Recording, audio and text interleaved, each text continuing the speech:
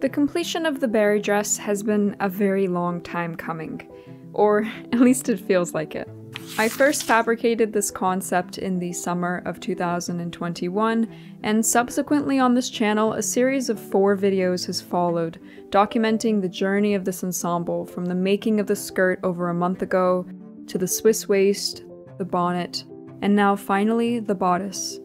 Some of you have been patiently waiting for this very video here today to see the grand reveal of all the pieces finally paired up together. Before you get to see the final look, however, I wanted to take you along the process for one last journey, the making of the bodice. For the time period, this bodice is by no means a complex garment, but it has been challenging because fitting a garment bespoke to a body is hard. In total, I estimate this entire ensemble took around 250 hours to hand sew, with the bodice by itself requiring around 70 hours. And all of the elements are, of course, completely hand sewn. If you would like to see the entire process of the making of this 4-part ensemble from start to finish, I have linked a berry dress playlist in the card above. The bodice construction process began where many garments do, as a mock-up. I used some cheap linen from my stash for this and tried it on over all of the underpinnings, including the crinoline and the skirt, in order to make sure I was more or less happy with the fit. The pattern I used is the 1860s darted bodice by Truly Victorian. My measurements are very far from standard, so I really had to play with the fit a lot, which was incredibly time-consuming and honestly at times quite frustrating.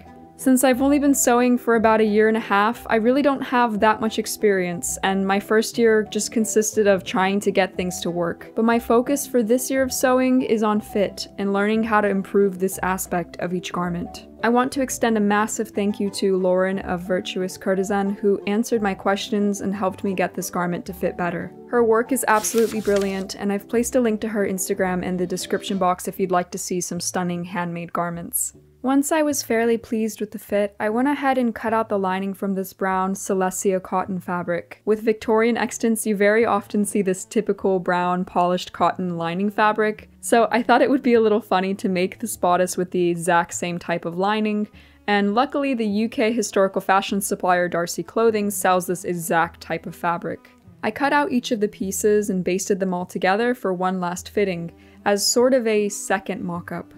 I finally gathered up the courage to cut into the actual outer fabric, which is a chartreuse silk taffeta, and so I carefully traced each piece. This garment consists of 1 back panel cut on the fold at the center back, 2 side panels joined by princess seams, and 2 front panels joined by side seams and at the center front opening with closures. I also made sure to tailor's tack the darts so that way they would be evenly marked on both layers. I'll be making a tutorial regarding this technique in the near future. I decided to line this garment in a method I like to call the Victorian way because it's very much the go-to standard for bodice construction that you see throughout the Victorian period. This involves flat lining each outer fabric piece to a lining piece with basting stitches and then treating them as one. I used a round pillow while I was basting the 2 pieces together to help give them a little bit of a curve, which mimics the natural shape of a body. Then I used basting stitches to sew all of the pieces together so that way I could at least do a fitting with the layers all combined and once again check the fit. I noticed right away there were some issues where certain areas needed to be a little tighter,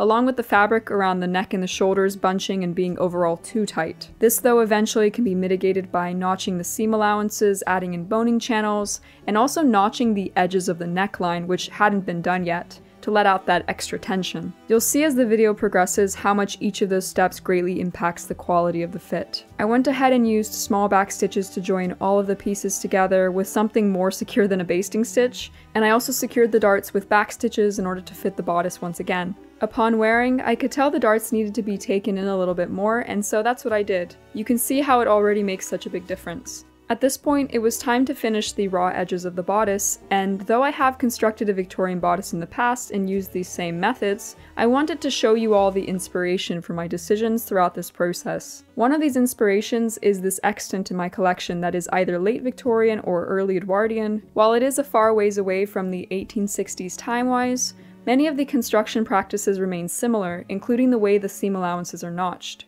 In this case, they are finished using whip stitches, but I personally don't like this method much and prefer instead to use silk ribbon binding. I notched all of the internal seam allowances, cutting these waveforms into them, and then proceeded to carefully bind each edge with silk ribbon using back stitches. Many Victorian bodices are also fully or at least partially boned, and I prefer this for my own creations too, as it offers up so much structure and support to the garment, and overall it just helps the bodice sit better. This garment has 9 bones in total, 2 for the side seams and 2 for the curved back seams, 1 for the center front, and 1 for each of the 4 darts. I began by measuring each seam and subtracting a few inches from that measurement to leave additional space. Then I used nail clippers to trim down synthetic whalebone and an old nail file to blunt out the edges so that they don't pop through the future case. To cover the actual bones, I took pre-made bias tape and placed the bone between the 1/4 fold, then folding the tape in half to cover the whole bone, enclosing it completely. The edges were then whip stitched shut and any of the raw edges were tucked in for a lightweight and less bulky handmade encased bone option. You can also buy boning channels like these pre-made, but I haven't been able to find an option yet in the UK where it combines synthetic whalebone and cotton tape, hence why I make my own. For the bones added to the darts, these get placed without a casing directly into the fold of the stitched down dart, and then stay stitches are sewn to keep the bone from moving around. Once all these seams were finished and the bones were made, I could now bind the neckline, which I notched heavily to help ease as much tension as possible at the neckline. I sewed down a silk grosgrain ribbon with small whip stitches, and this is a technique you see on extants as well, like on this mid-Victorian bodice from my collection.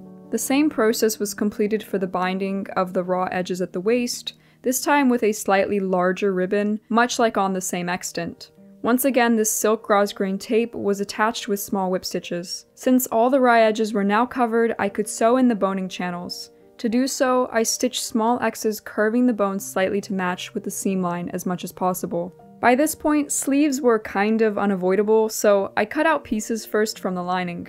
This bodice has quite a wide 2-piece sleeve that is extremely spacious and therefore very comfortable, and true to the era, it is set quite low at the arm's eye, giving the bodice that slightly drooping look which is classic with mid-Victorian fashion. The thing about this sleeve, however, it is set quite tight into the armpit, and so because of that you still have full range of movement with your arms. I went ahead and cut the same pieces out from the outer silk. Then each of the sleeves got backstitched shut, 4 in total, 2 of the lining and 2 of the outer fabric, and the seam allowances were all pressed open. Victorian sleeves are often flat-lined with the raw edges inside of the bodice, but I really don't like the way seam allowances feel on my arms, so I opted to instead line my sleeves in a more 18th century way, wrong sides to wrong sides. I went ahead and notched all the seam allowances of the sleeves at any curves and pinned the outer layer into the arm's eye, basting, and then later backstitching this into place.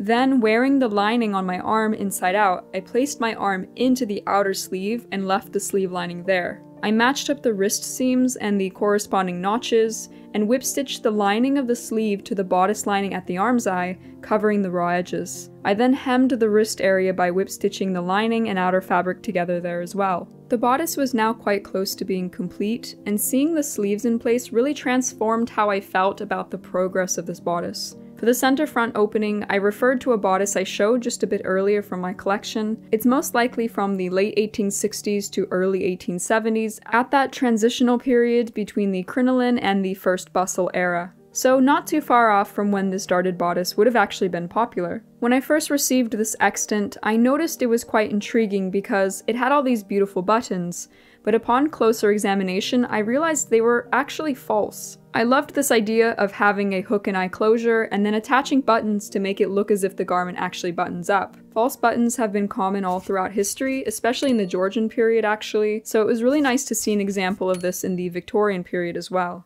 I chose to close my own bodice in this manner too, following antiques as guidance for the placement of the hooks and eyes. For hooks, I purchased these antique heavy-duty ones. They're literally larger than my fingernail. The sturdiness of modern hooks and eyes generally doesn't compare to that of the antique ones, which is why I always try to use them whenever possible. I marked where I wanted each of the hooks and eyes to go. I only ordered 8 buttons, but decided on 9 hook and eye closures, as I plan to not have a button for the lowest one, since the Swiss waist is going to be probably covering it anyways. Then I sewed the eyes, placing a row at the very edge at the wrong side of the left center front, so that the eye opening can just be accessed by the hook. I covered all the raw edges and stitching from the eyes with a silk grosgrain ribbon facing. Then a row of hooks was sewn onto the wrong side of the right center front, slightly further back from the edge, so that the closures are discreetly hidden. These go over top a wider silk grosgrain ribbon facing, which also has a bone sewn into the center front to help stabilize the closure.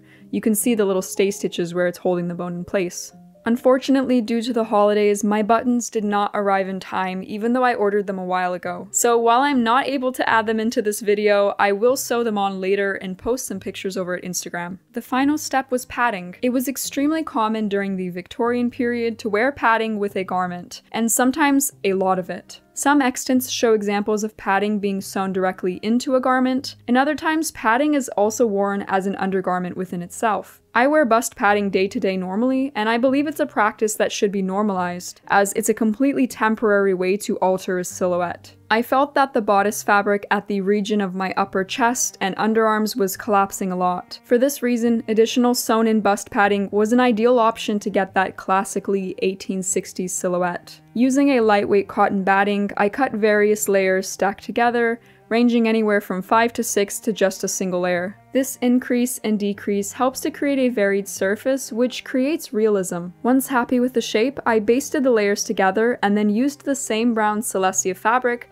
to cut out a cover pattern on a fold. I turned under all seam allowances of the cover, notched the edges where needed, and used little whip stitches to secure the padding within the case. I felt this was a better solution than just sewing the padding directly into the bodice, because now I can easily tack it in using quick stitches, or I can remove the padding when need be, and even potentially use it for other bodices, making it extremely versatile. Adding in this padding really helps to reduce wrinkling and pulling, and it produces an overall smoother and more striking silhouette. For accessories, I decided to pair the gown up with this gorgeous antique lace collar from my collection, and a vintage coral brooch which reminded me so much of a berry. It fits the theme excellently, and I had to choose between two berry style brooches, which was a little bit difficult in all honesty. I either had to pick this antique Victorian one or this vintage one, but I ultimately opted for the vintage one even though it isn't exactly in the same time period, because I liked the additional accent of the gold and white, which are colors present throughout this ensemble, so it creates a nice feeling of continuity. I can't believe that this bodice is now complete, honestly, and so is the entire berry dress ensemble. Thank you for following this sewing journey, and for going through this experience alongside me. I hope you all enjoy this long-awaited reveal, and I'll see you all for another video next Thursday in the new year. Wow, that is incredibly terrifying to say.